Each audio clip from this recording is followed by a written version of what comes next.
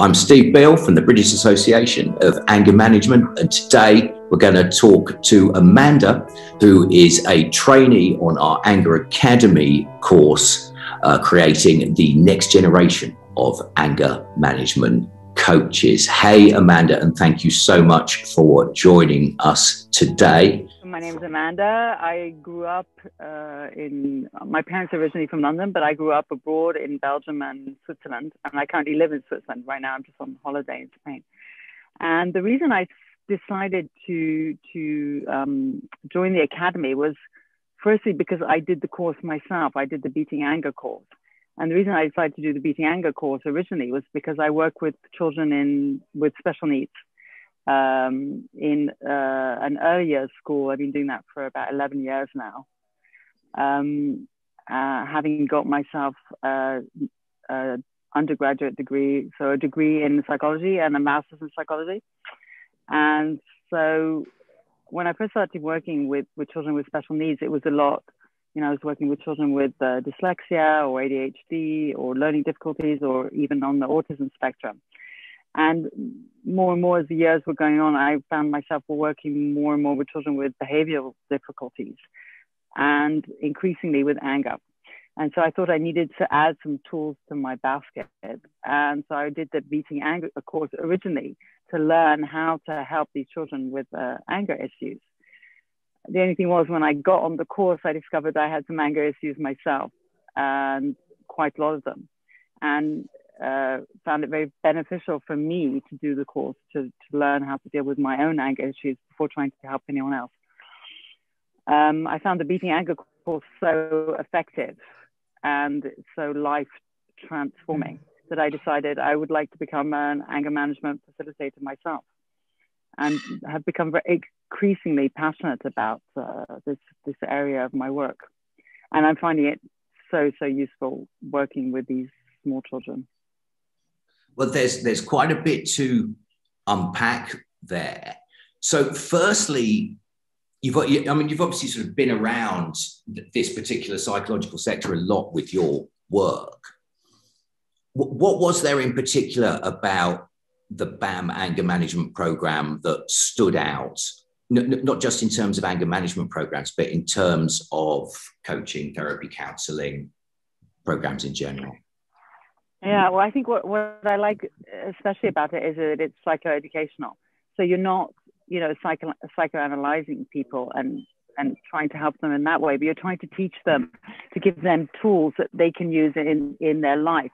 And not only about, to deal with anger, but they're basically life skills which are super necessary in today's society, such as resilience or self-esteem, and all these things connected around anger. I mean, anger is the core, but the things you learn on the course and the things that we teach as facilitators are just so useful in so many areas of your life. And I've noticed in my life as well as in my work, it's just pervasive. I feel like it's been life-changing for me, to both having done the course and training to be a facilitator, because as you train also to be a facilitator, you learn a lot about yourself. And in order to help other people, you have to know yourself inside out and learn, having learned yourself how to improve your well-being, you can help others to improve their well-being. It just makes it so it's nearly easy, if I can say that I feel like what we've learned is easy to pass on that knowledge and to help other people to be able to help themselves, which means that we'll be spreading, exponentially, because then people will be helping people in their family or their friends and so on and so forth. And more people will become either comfortable with their anger or comfortable with their emotions in general and their life. So it's interesting there that you mentioned facilitation, because on the Anger Academy course, we don't just teach the material. There's also modules about aspects of working as an anger management coach, like group facilitation, like marketing. You'll be pleased to know that I'll be presenting a brand marketing module next Wednesday, I believe. And So how did you find it, and how easy was it to adapt to these other skill sets that you're going to need if you're going to go out and achieve the things you were just talking about? Mm. Well, I think that my background helped me a lot. I've also done other jobs. You know, I've worked in the UN in the press office there for about 20 years. So communications was already, you know, a skill I had acquired. I also worked as a chef in my early days and in advertising. And I think all your life experiences you do bring to your work.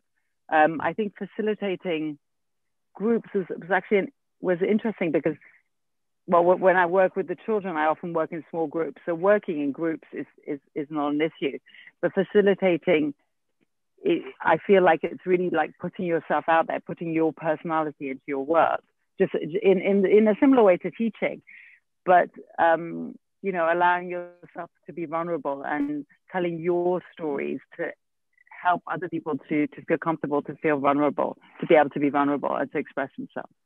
And I think a lot of the skills we learned on the course, we learned it theoretically, but then we got opportunities to practice it by shadowing Mike, which I think for me, I'm someone who learns more by doing something.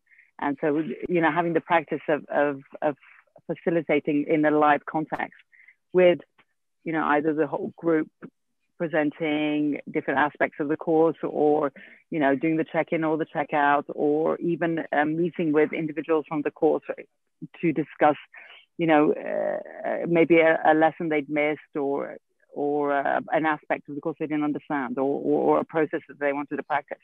All these bits of putting into practice what we learned theoretically, you know, has helped me to feel comfortable about embarking on this career. Definitely. And how did you find the client group from the other side of the fence? What was your experience of them as a facilitator? When I was a client, or a facilitator? When you were a facilitator, by all means, talk about the difference between the two. Well, the thing is, and a lot of people say this when they come on the course, it's quite funny, you know, you come on the course and you think you're going to meet, you know, a whole bunch of really angry people in the middle of a rage, but actually they're just, you know, normal human beings like you and me. And so when I was a client, I developed extremely strong bonds with the other clients on the course, and some of whom I'm still in touch with today. We continue to meet weekly, and then it sort of petered out, but we're still in touch, you know, updating each other on how we're doing. And as a facilitator, I find it, I mean, I love this area of work because I chose this area of work because I find human beings fascinating and unpredictable. And I love working with human beings. So for me, all the clients that I've met on the course have been extremely interesting, and everyone has a story to tell. Everyone has a story, a reason why they ended up on the course. So I think it's extremely interesting, and to see also their evolution from week to week in the 10-week program, how they might come in either extremely angry or tense or nervous or uncomfortable, and how you see them little by little relax, because the course is, although it makes you transform enormously, it's delivered in such a way that it's not very stressful. So it's nearly easy, the course, if you could say it, even though your transformations, you know, might take time. And so you see the clients over time relax more and more, and feel more and more comfortable about revealing parts of themselves that maybe they would have kept hidden for the rest of their life, and opening up and making connections between each other and with the facilitator. So incredibly enriching and rewarding from both points of view, I think. And was there anything you learned on the course that you weren't expecting to? Something that really kind of stood out? Yeah, I think the thing that stood out for me, and is still standing out for me today, that I still feel like I'm learning about, is shadow protection. So I first learned about that on the taster evening before I became a client. And I just found that so incredibly fascinating. But obviously, you work with children, and the course is going to inform your work with that going forward. Can you see it inspiring any other angles to your psychological work, coaching work? Well, I hope that to be doing little by little, to be doing, to let go of my work with the small children in the school, and to little by little be doing only anger management, because I feel it's, it could change the world, if I may. Not me on my own, but, all of us out there.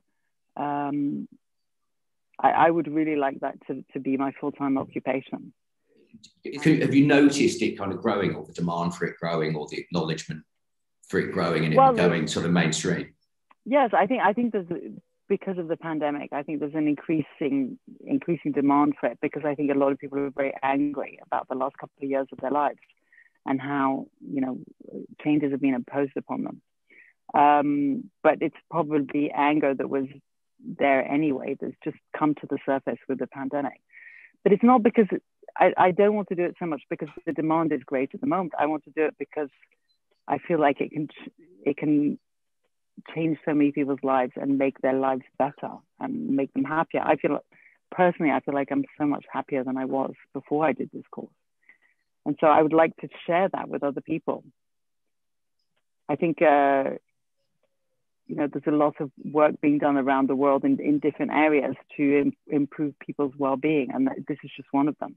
But it's so effective and so transformative, but in such a positive way, that I would love to do this full time, because I just find it so enriching to see people transform, and to see, what you notice a lot when people first come on the course, you ask them how they're feeling, and they'll say, I'm feeling sad, or I'm feeling angry, or I'm feeling shame, or I'm feeling fearful. And towards the end of the course, most of the time when you ask them how they're feeling, they say, I'm feeling happy. And that's exactly what happened to me. So if I can make other human beings happy and make a living out of doing that, that's it. Struck gold. Amanda, this has been both highly informative and inspiring. Is there anything else you're bursting to say to tell everyone? I think the only thing I'd say is that I feel like Mike Fisher has really transformed my life. One of my friends did the course with him about 20 years ago, and she did the training as well. She became an anger management facilitator, and she told me about him about 20 years ago.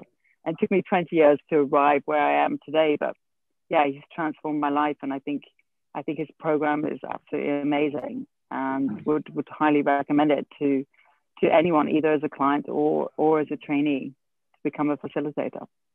And like I said, the more we are out there, the more we can transform the world. So that's Mike Fisher you're talking about, who's the founder of the British Association of Anger Management and the writer of Beating Anger, a Sunday Times top 10 self-help book, and considered the key text worldwide in anger management. And he, of course, takes all the Anger Academy training courses. So if you sign up for Anger Academy, you're learning from the best. And if you do want to sign up for Anger Academy, you just head over to anger.academy. That's all it is on the internet. I'm going to flash it up on the screen as well. Amanda, thank you so much for joining us, and all the very, very best of luck in your journey becoming an anger management coach. Thank you. It's been my pleasure.